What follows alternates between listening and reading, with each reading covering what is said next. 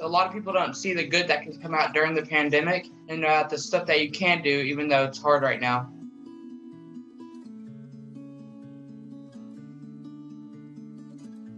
We've seen students need articles of clothes, whether it's a jacket for the wintertime, shoes, or assistance with food for their families. And so it's definitely visible from the school side.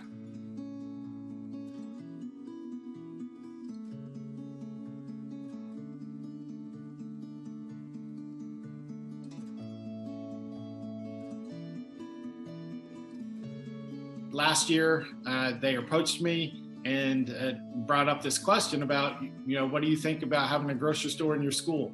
And so it was kind of a question that catches you off guard because you're not expecting it. It doesn't take long just to realize the impact that it can have on students as well as the community.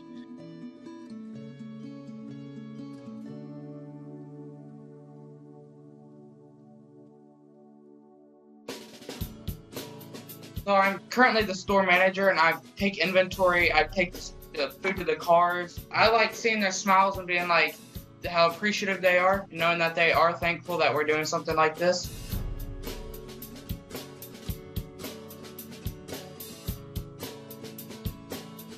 We're trying to spread good things, and we want our kids to move on and to continue to do good for the community and for the people around them.